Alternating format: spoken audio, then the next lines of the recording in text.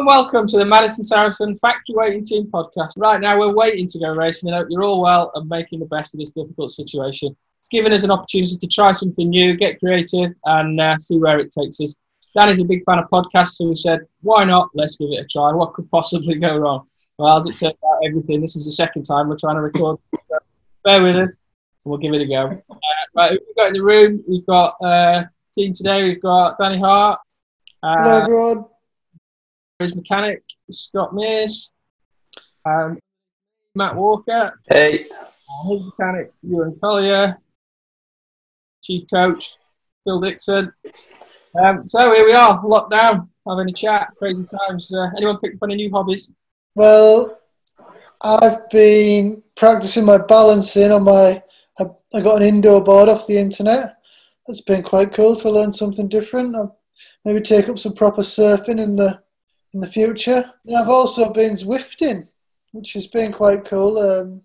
I've got some elite rollers there, some smart rollers, so it's all linked up to Zwift, and it's actually quite addictive. So I used to take the mick out of Ewan a little bit because he's always on Zwift and never out riding. Ewan is a Zwift player, aren't you, Ewan? Yeah, Danny was giving me some stick and told him he should try it, and here he is. I'll have to do a Zwift do up by Ewan. Changing your weight and stuff, these things. Yeah, I always put my copy weight in 45 kilograms. Ewan and his wife actually share Zwift accounts, if memory serves me rightly. Whose weight's on it? We both weigh the same, so it's all right. So for the past week, we've asked you guys for your questions. First up, Alex Keys, race car driver. This is a question that came from Instagram for Danny.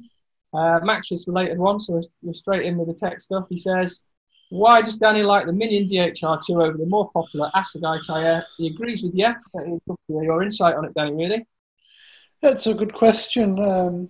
I have tried the Assegai tyre a couple of times over the past couple of years, I guess, but I guess I'm just a creature of habit, and I have two go-to tyres in the Maxxis range, so that's the shorty for when it's obviously really wet and muddy, and also when it's really dry and really like deep dust. So somewhere like Val di Sole and Andorra, I've used the shorty in the dry before, but when it comes to the DHR, I just know what I'm getting with that tyre. I've used it for a lot of years now, and just a creature of habit. It's just something I know the tyre, and I think it's a faster rolling tyre than the Assegai because it's a little bit smaller. So yeah, that's it really. It's faster rolling and just a bit of a creature of habit, and I like the DHRs. I think you've got a question for Scott next then, is that right? Yeah, that's right. I've got a question from our friend JP. He wants to know, Scott, how do you get so hench? What's the secret? Well, I don't think I can give the legal answer to that, but we'll try. Just hard work, really. You've just got to knuckle down, eat well, train hard, and get your supplements in. We use a few. What we just had for lunch, Scott? What was it? What were them little trees? One of them green trees. Pork pie salad. Pork pie salad. That's what it looked like. What about for your hydration? What did you drink? I like an electrolyte from the SI.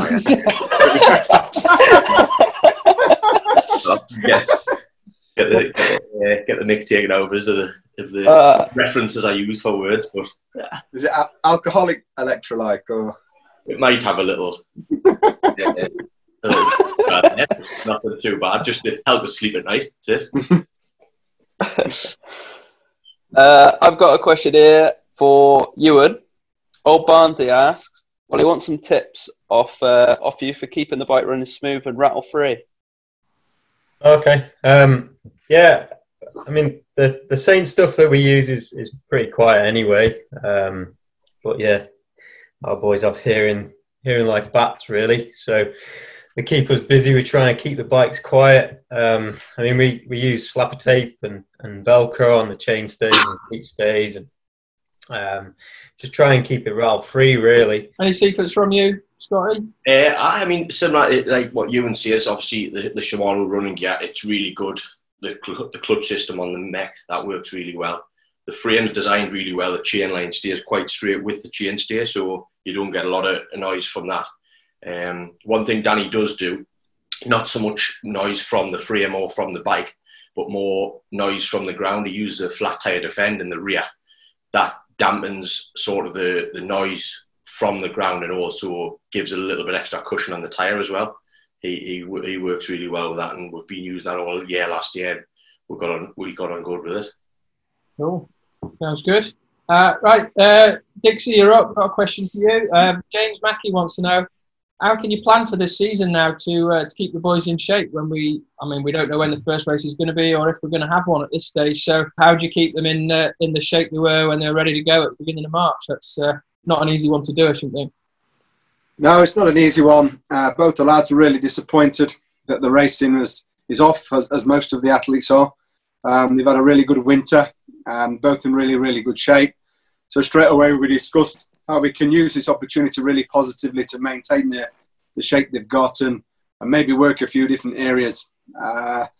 So I think one of the key things for an athlete in this situation is to have routine in the program. So we created a basic week for the guys with 6 days training and 1 recovery day. On each day, they've got 2 or 3 options of training for that day. So they're just not fixated on one thing, depending how they feel.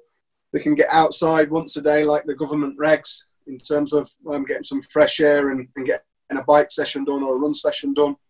Or they can do an indoor session. They've both got gym stuff at the home, which they're invested in. Danny has turned to Swift as a new project and really enjoying that one and getting some riding in on the Zwift. And Matt's actually took to running. So each day they've got 2 or 3 options. Generally they're doing 3 weeks on and then they're having a week where they can just relax and really bank the work they've been doing. And away from that, we just try and keep it really fun. Keep challenging with little games, little targets in terms of 5K times in running, and just making sure they're keeping that enthusiasm and they've got something to aim for each day. Yeah. How's that been for you two boys? How's that adaptation been? I know it's got to be a really frustrating time for you, just for everyone, I'm sure. But how's it been sort of making that adaptation and trying to readjust your focus onto just staying in shape, really, rather than having a race to focus at? Obviously, when all the races started to get cancelled, it wasn't so much for shock. I think for a few weeks before the races actually got cancelled, we could kind of see it come in. But yeah, it's not been too bad. I like to keep my head down and just keep working anyway. So, but like Dixie said, it's nice to have a few little goals I'm working towards. A sub 20 minute 5K. So just little goals and stuff to keep me interested and enjoy my training, really. Yeah, sounds good. Well done. It gives them both the opportunity as well to do, like Matt's got a goal of sub 20 minute 5K. That wouldn't normally be in the program now. We'd normally be racing bikes. So we've just looked left and right. Danny just completed a charity ride, 100 kilometres 2 days ago on Zwift. Again, wouldn't normally do that.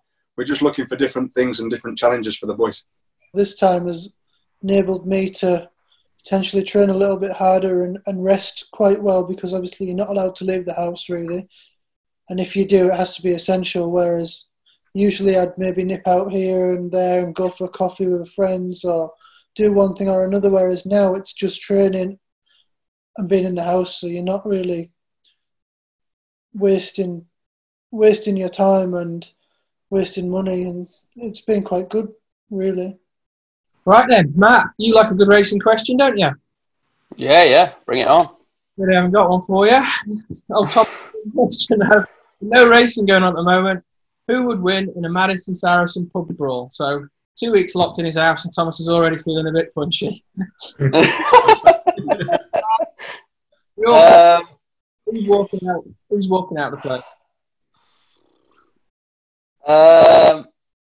I don't know. Last man standing between you, Will, and Scott, I'd say. Oh, Depending on how much each of you are drunk. Yeah, I'd probably be stone cold sober, so that's got to help my chances a little bit, just to get a slight right hooking on Scotty before I run out the door. I might not be standing. I don't know whether it'll be off the drink or off getting paid. Scott wouldn't want to mucky his t-shirt though, so he'd be stood up the whole time. Kick it off. He'd have his white jeans and his flip-flops on, wouldn't he? Yeah, we don't really have a serious answer for you, but it wasn't a very serious question, to be fair. So. Andy Player asks, this is for you, Will. How much input do your riders have on bike design? And the second part is, what do you look for in sponsoring a rider? Okay.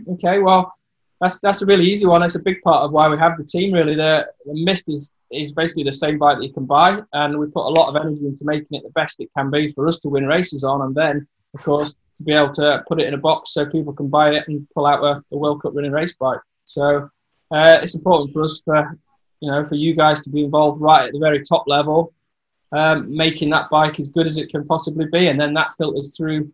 That's the Saracen Mist that you boys ride, and then that filters down. Then everything that we adapt and change to make that the best it can be, that filters right through the range with the aerials and the other bikes and the mantras, and it just gives us that edge really to make sure we're on top of the technology. So, and that's quite similar actually. Thinking about it with the clothing, Madison clothing, everything that we ride and try out and race in is then adapted and made right for the trail market. So, just everyone really that's involved with the bikes at Madison and the clothing is just into what they do. They love bikes, they love riding, and I think that shines through really. It's cool to be a part of it all, and that's a big part of why I like why I like being involved with the team. I've raced for a long time, but having the involvement with bike design and things like that, it's just it's really cool to be a part of.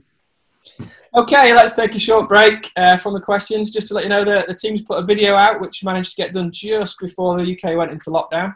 Feels like a long time ago now, but it's important to keep smiling in these difficult times. So check the video out. New bikes for 2020 and our new kit. I guess we'll have to wait a little while before we get a chance to ride it now, but that's just the way it is. If you want to watch it, you can see it on our YouTube channel or find it pretty easily through the boys' social media accounts if you haven't seen it already. Okay, Dixie, I've got a question for you actually before we get back to the other stuff. Obviously, at the moment, one of the big things for everyone, not just bike riders, is staying mentally positive and keep your mental well-being in shape. That can be quite difficult. People have financial worries, people have job worries.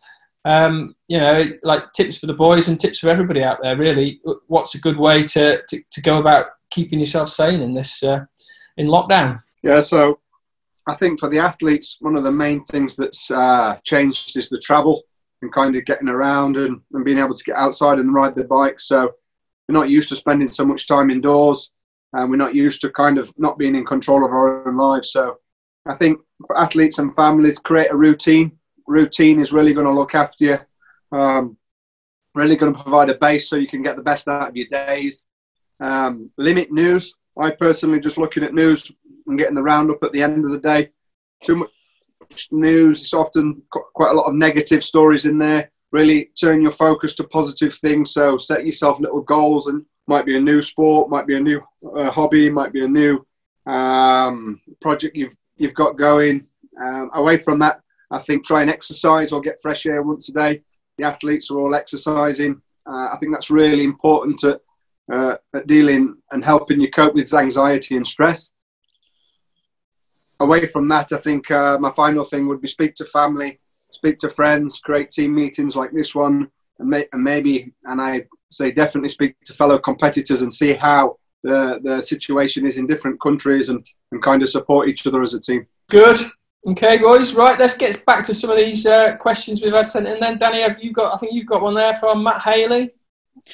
Yeah, Matt says rate Bullhead out of 10 for his driveways. That's funny because Bullhead is Dave Wardell, an ex-racer who I think Will shared a team with him. There's a lot of guys who've travelled with him. I think Scott's travelled with him as well from time to time.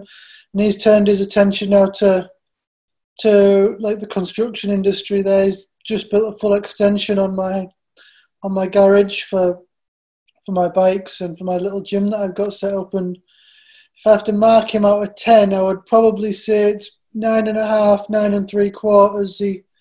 He just drops that quarter because he spends a lot of time at the builder's merchant drinking the free coffee and eating the free hot dogs. So, but no, he's done a superb job. Him and his boys did a great extension on the back of the house there. But I don't think he'd like it if you just called him somebody who, what do you call it, He doesn't just do driveways, put it that way. Some of the jobs he's done are pretty spectacular. Yeah, there's a certain kind of people that just do driveways, but we probably should. Yeah. Okay. One for the mechanics now, Danny, is that right? Question for the mechanics now from Chris Riak. He wants to know, once we get to a race, how long does it take to set up everything for the weekend and the truck and all of that sort of thing? And how dramatic or subtle are the changes the mechanics and the riders make to the bikes for each track? Yeah, I mean, you're probably looking 3 to 4 hours once we actually get to a venue and sort of work out where we need to be, and we've sort of shuffled Danny's camper in and shuffled the truck around and getting it into position. By the time we've sort of built the pits and pulled everything out the insides of the truck and filled the water tanks up and emptied the toilet, yeah, kind of 3 to 4 hours, I would say. Yeah, it just depends how long we've driven for, really, I guess. Then it takes another day and a half to actually get the rest of Yeah, I think the record for packing up is about 45 minutes. Again, I think Chris Rack also wants to know how dramatic or subtle are the changes you make to the bike to suit each track. So I think he just wants to get an idea on bike set up from venue to venue once you've got those pits set up in 4.5 hours. It's, to be fair, I mean, out of the box now, the Fox suspension we use is pretty good. We'll do a little bit of testing before a race in the winter and stuff, and we'll do a test at Loser with Fox, getting everything fine-tuned. And from race to race, not a great deal of changes, unless there's massive temperature changes or stuff like that. The suspension works so well, we don't need to do a lot. The main change happens from the first day of practice, really. So first few runs, they're generally a little bit, I want to say like a little bit, not slow on the bike, but slower than they were when they last rode the bike. So the last rode the bike in a race run, so they were going as fast as they possibly can at the start of the day. But then by the end of the day, come qualifying, the bike is pretty much where it was at the week before for race run. So we'll see what happens.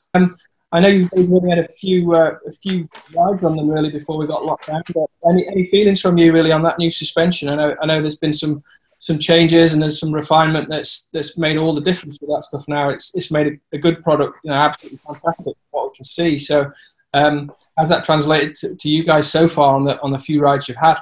Yeah, for me, I can definitely feel the refinement and the work that the guys at Fox have put into their suspension, and I think the stuff we're riding on at the minute, the new 2021 products are the best quality stuff I've ever used so far in my career, that's for sure.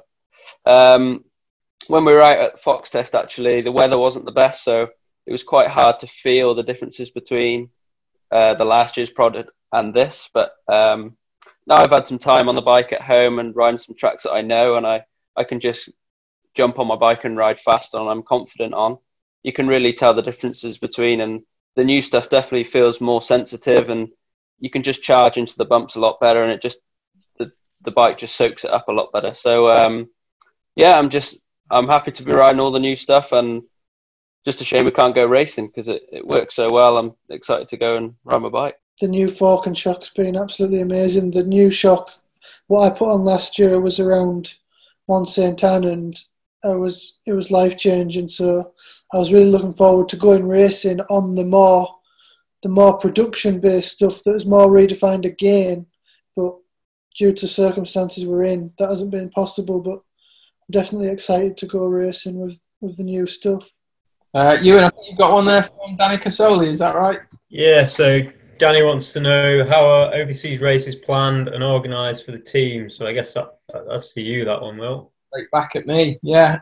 Well, we'll get the race schedule, certainly for the World Cup, say July, August, the year before. So I'll start looking at venues and flights and travel right from then, really. So we start by putting a team planner together of what days the truck will travel, what day the riders will fly out, or what days they will start travelling, and then when we'll arrive. Hire cars, everything else, just everything that goes with it is planned for each race. Probably 6 to 8, 9 months in advance. And then obviously at the moment I've got the opposite scenario. I'm cancelling and getting refunds for races one by one at the moment, which is quite a sad thing to be doing after all the preparation. But everything's staying in place as much as it can be for those races to come up, and we've just got to hope that eventually we maybe do get to go racing this year. So we've just got to wait and see.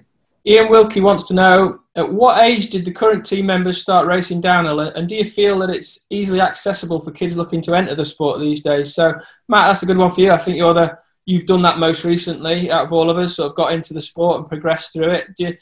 How do you feel that it is nowadays involved in downhill racing? I think as a whole, it's pretty easy to get into. I didn't start that long ago. I guess I think it was the January of 2012. I first did my first downhill race. So, but yeah, to be honest, I find it quite easy to get into. There's a good mini downhill series at the Forest of Dean, and they run a summer series and a winter series. So that's where I did my first race. I know a lot of people my age and a couple of years older started there as well. They also do a rippers category, so that's from kids from 10 to 12 years old, so they can get a couple of years of racing under their belts before they go to the bigger tracks at nationals and so on. So I think it's pretty accessible, and yeah, it's good. Sounds good. Danny, I think you when you started downhill racing, you started a year early, is that right? You had to get special permission from British Cycling. Yeah, so I raced downhill from probably, I think I was 11 years old. I was actually 2 years too young at the time to race, but I'd been racing BMX and I wasn't like coming from nothing. So British Cycling actually came and did they examined me riding to see if I was safe enough. It was actually in Alethan like I said, I'll have been probably 11 years old, and you're not meant to race until you're 13. So yeah, I started a couple of years earlier than was allowed at the time. But yeah, I definitely think now the times have changed, and there is the smaller races for the younger kids, like Matt was saying, the mini downhill series, and the bikes now are catered for younger kids and smaller ones. So yeah, it's definitely a lot easier now than it was back when I first started. Yeah, I think you're right. I definitely think you're right, which is really good to see. We've made that progression and made it easy for people to get involved. So I think that's cool. Scott, I got a good one from Dean Bryson. He wants to know, what's the quickest Danny's managed to break a component that you have literally just fixed or replaced? This one would have to be probably left-hand brake lever, rear brake lever. He seems to like to crash in left-hand turns quite a bit, so it is more user error. Pretty much done it half a turn into Maribor. But he's not too bad on components, to be fair. He's pretty good, he's consistent. He's very good at getting faster as the day goes on, not push yourself too far, so he isn't too bad, he's good to work for. Anyways, Danny, Matt Andrews, what do you look for when you're track walking at a World Cup? I think for the World Cups mainly, we've usually been to them all, so we have a good idea of where the track goes. But we'll obviously just clarify that that's where it goes, and we see how they've taped it. See if you can go high there or open a corner up here and things like that. And then I often try to figure out where the split times are going to be, because I section it down in training sometimes. And then, yeah, just generally to see where they've taped it and what we've got to deal with. And then after a qualifying run on a Friday or a Saturday, then I will go and walk it to have a look and see if there's any lines that I've missed, or see where there's a smoother line, or see what I can change.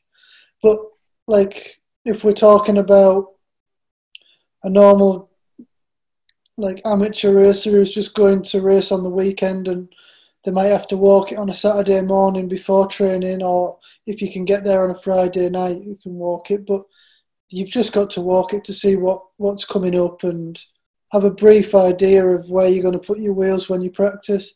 It's important not to get too hung up on it, and if you're missing things when you're riding, just don't get too stressed about it, and just try and figure it out as the day goes by. Okay, that's great. Thanks for that, boys. I think that's all the questions for this week. We're just going to have a little bit of fun to finish. Listen carefully, everybody. We've got a quick fire quiz now for you. Coach Dixie's going to play Quizmaster. And then if everybody gets their answers in on the comments on our YouTube channel, we'll find a prize. And the first person on the comments to get them all right will win a prize. Okay, Dixie, over to you. 10 questions. Okay, question number 1. Who is the heaviest member of the Madison Saracen factory racing team? Question number 2. How many national titles does the whole team have as a collective? So how many? Question number 3. Who makes the best brew on a World Cup race weekend in the team? Question number 4. Who snores the loudest on the team and who is the person that nobody wants to share with in the hotel? Question number 5. How many miles has Ewan done on his wife's Swift account? Question number 6. How many years has Matt Walker been on the Madison Saracen factory racing team? Question number 7. How many World Cup wins and World Championship titles has Danny and Matt got all together?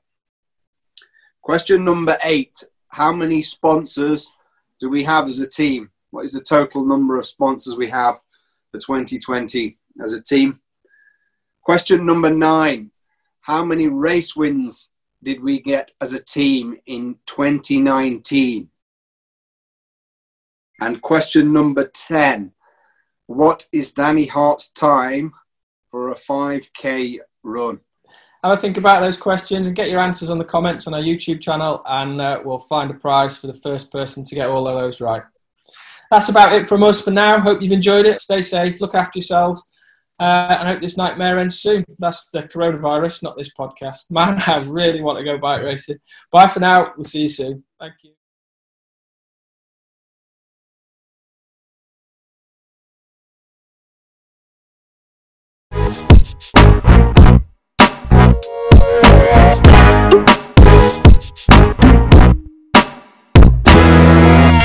Who's Matt Hart? Yeah, who's Matt Hart? Who said Matt Hart? You. Oh,